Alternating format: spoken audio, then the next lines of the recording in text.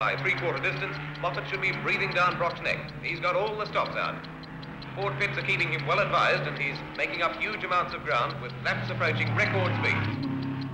The Holden dealers team pit will be watching his approach very carefully. Brock's pit are obviously aware of the danger from Moffat, but at the moment they're more concerned with French.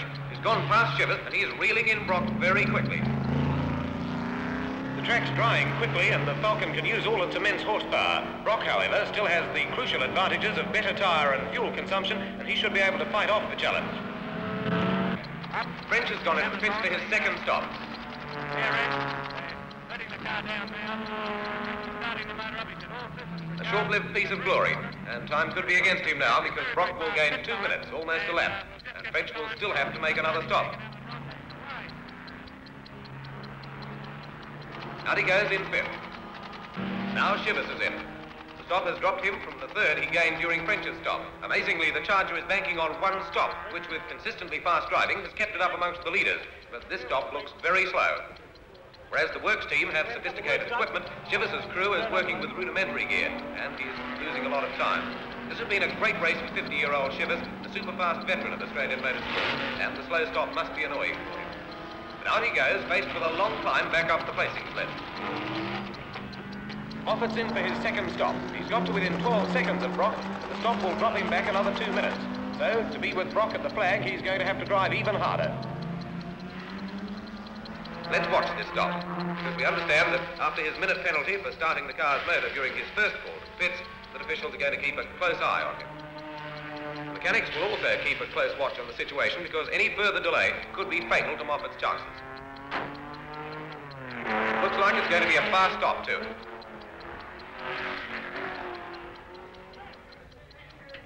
And he's done it. Moffat has switched on early. He's fired the motor up before the completion of refueling. An incredible mix-up. It's amazing that this could happen 2 stops in a row. And look, he's got another minute penalty. This will make his task almost impossible now. That puts him at least 3 minutes behind, and he's got to make up better than 3 seconds a lap to catch Brock, who's still turning very quick time. Brock's coming around again. His lead's very secure. But he's getting the inside too, so it's now a race of tactics. Pit tactics play a big role in the Bathurst 500, but to win a car has to be a definite front runner, and Brock is looking good. Brock will have a big advantage though. The stop again should be about 1.5 minutes, which gives him a good half minute over French in pit time. How is it, Peter? Going well, no problems at all?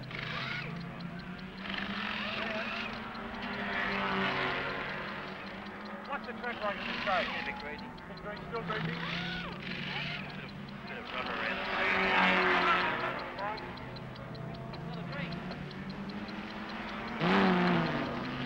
And out he goes. Time in the pits, 1:27. No one's passed him, and with the chasing Falcon still needing a stop, he's in full command with 40 laps to go. Some other drivers won't see out those 40 laps.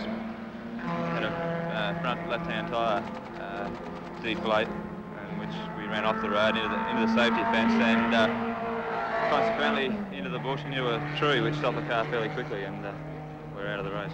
We were quite confident, you know, we're doing it pretty easy, and the car's brand new, no problems at all, and that's motor racing, you know, all those things.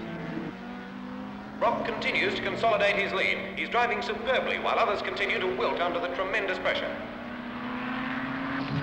Gagan in trouble. He's in the pits with electrical problems. His crew's just replaced the battery, but it'll mean a push start, his second of the race, and this will mean another minute penalty. Though, on our calculations, that's going to drop Gagan back to around 4th or 5th, behind Shivers, with the lead being fought out between Brock and French. There's Brock, the leader, still nicely out in front, but French is closing the gap, although he's still got that one pit stop to go. And here's drama, an unscheduled stop by Moffat. Last time in, he was complaining about the Falcon's brakes, and this could be the reason for him bringing the car in so soon. Yes, it looks as though the mechanics are checking out the system. No effort to change tyres. No one's worrying about topping up the fuel tank. I'd say that this stop could develop into a lengthy one. That'll mean the end of Moffat's chances of taking the 500 from Brock. Very disappointing moment for the Ford Works driver. After his early troubles, he was consistently making up ground. This looks as though it will put paid to his chances. There's the mechanics working on the brake lines. A very unhappy Howard Marsden. Must be a bitter moment for him. But at least he and his driver and the car are going down fighting. Moffat again. Wonder what he's thinking. He's lost so much time, he'll be lucky to finish in the first 10. Sad end to a fine effort. Well, we've learned something else. This is one of the reasons why we're in motor racing. We found another weak link in the chain. Unfortunately, we've had to find it out in front of a lot of people and all the television viewers. But we now know that we have another problem to solve in the brake area. That's all there is to it. It's the reason why we're motor racing is to improve the breed.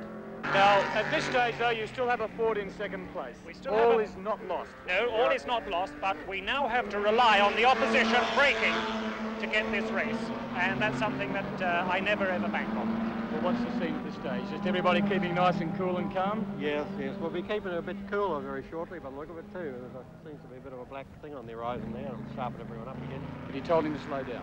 No, I haven't told him anything. He knows what to do. Right. Minute penalty. It doesn't endanger him in any way? No, not really. He's that far in front of Fred? He's far enough. Look at this. The race is just about run, and drama in front of the pits. Murray Carter has put his Falcon into the fence at Murray's, and he doesn't know that the bodywork is ripping into the tyre. He'll be lucky to get around the track, and he has to do that. Regulations say he can't back up. Carter's made it in. Look at that tyre, shredded to pieces, and look at that battered bodywork. Mechanics are rushing in to get him out on the track again, because Carter has the capacity to finish around about 10th. Driven a sure and steady race. Must be galling to be sitting in the pits like this, with mechanics tearing at the car. And they're hacking at it too. There's no time for niceties now. There's some bodywork in the road, so the mechanics are chopping it off. It's the quickest way. There's a good look at the ruined tyre. The Holden dealers team pit is making certain that Brock realizes that French is in the runner-up slot, and that as long as the purple Falcon doesn't pass him, he's got the 500. There's Carter out again with his body modifications. French is trying very hard over these closing laps. It's been a magnificent effort by the Queensland driver, and second slot will be fine reward for his efforts. Brock's pit obviously wants a little more room between their driver and French, because the official lap scoring system suggests that the Tirana is only 68 seconds ahead. By the time you take away the minute penalty, that's not much. And French is finding that all of a sudden he's not gaining, so his die is cast. He will finish in second, Shivers will get third position, with Gagan slipping to fourth because of the penalties for push starts. Brock has shown that he and the Tirana have been saving something for a last-minute effort. And down they come, for the second last time, Peter Brock, at the wheel of a car that on this track, this day, has recorded a classic victory. 1 lap to go, 1 lap to victory.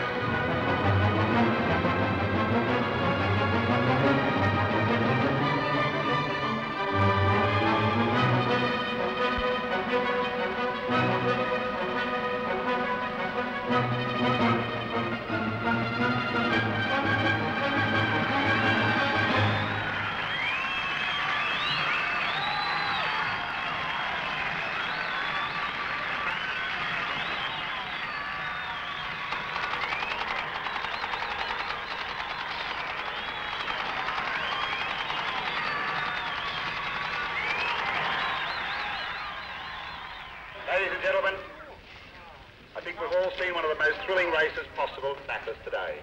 It's gone extremely well, and I'm sure you will all agree that Peter Brock, this brilliant young 27-year-old Melburnian, has driven a faultless race, and I think we can all feel very proud of his achievement.